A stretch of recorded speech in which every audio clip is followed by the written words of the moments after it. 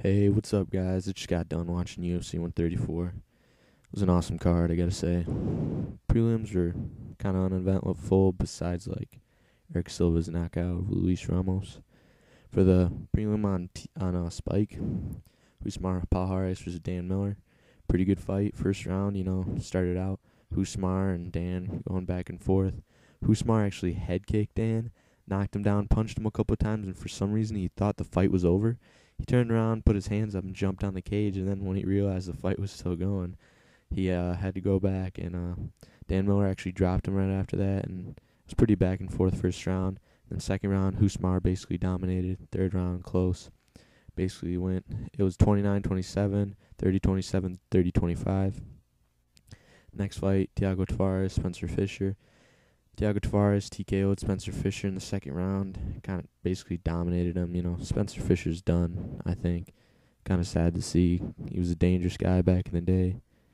It was a good fight.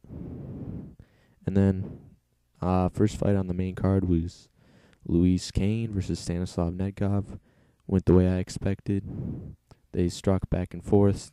Luis Kane was getting better in the better of a couple engagements. Then Stanislav caught him with one and ended up just TKOing him. Hopefully Stanislav will have a pretty successful future in the UFC because pretty entertaining fighter to watch.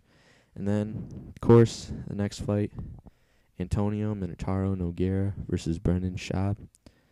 Nogueira went out and proved the world wrong, saying he's too old, he's injured. He knocked out Brendan Schaub, even though people were expecting it the other way around. Pretty cool to see him win. Didn't expect him to knock him out. I think Brendan Schaub might have been like a top 10 heavyweight. Oh, he is a top 10 heavyweight, I think, but he probably would have been really close to a title shot if he had won this fight.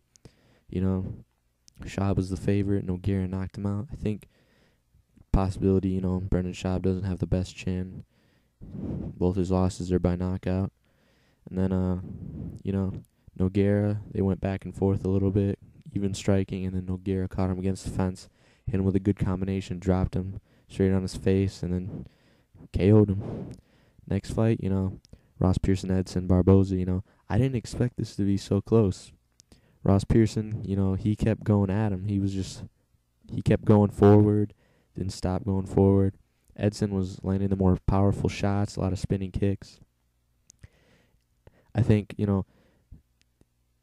was a really close fight. It was a split decision, I guess some people thought Ross won, some people thought Edson won.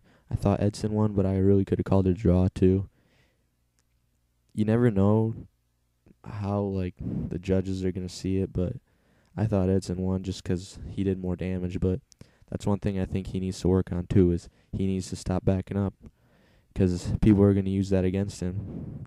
And then he's going to end up losing some fights because I thought he was going to win a unanimous decision, but it was close, really close. Next fight, one of the two fights I got wrong on this whole card. Kind of disappointing for me. I'm a big Forrest Griffin fan.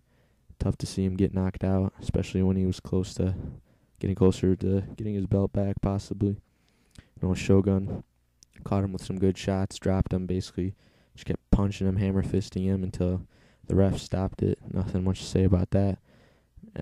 I guess they're right about what they say. One fight, Shogun's injured, he looks like crap, but the next fight he'll come back and he'll knock someone out. He's still, I don't know, I'm just trying to think of who he should fight next, Maybe Machida Shogun 3, but Machida's probably going to be fighting someone soon. Who knows? I'd like to see that fight since Shogun's, just recently fought. He didn't get too hurt in this fight. Machida fought 129, so he's bound to have a fight in the next 1 or 2 months. Forrest Griffin, back to the drawing board. Who knows? You can get a good fight out of Forrest from anyone. I'm just trying to think of who he should fight next to. And then, of course, the main event, Anderson Silva versus Yushin Okami. And all I'm going to say is basically it was close in the first round. Yushin had him on the fence for a while. And then, near the end of the round, Anderson caught him with a head kick. And then it basically dropped him, and Anderson went into a couple more punches. ended up the round ended before Anderson could do anything. Basically, the whole second round, he just had his hands down. He was like kind of taunting Okami. I'm not sure, but I think he dropped him once. Then he let Okami up, and then he dropped Okami with a jab. Just jabbed him, just dropped him.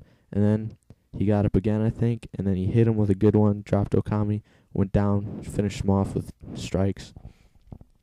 Basically, Okami was like the last guy middleweight who people thought could beat Anderson, and Anderson basically picked him apart. There's like all these guys arguing in comments to my prediction videos like, oh, you're stupid, Anderson's going to lose this one, Okami's going to win. Well, you never know what's going to happen, but I was sure Anderson was going to win this one. I think next for him is either Sonnen or Brian Stan, whoever wins that fight, or maybe Munoz if he beats Lieben. I don't know. There's not too many matchups for him. I just can't think of anyone.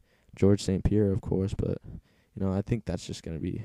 I don't think that's going to be a very entertaining fight, honestly. Well, that has been my recap of UFC 134 Rio. Tell me what you think. Leave any comments or suggestions. Please like, please favorite, please subscribe. Tell me what I need to improve on. Tell me what I suck at. Thank you for listening. Goodbye.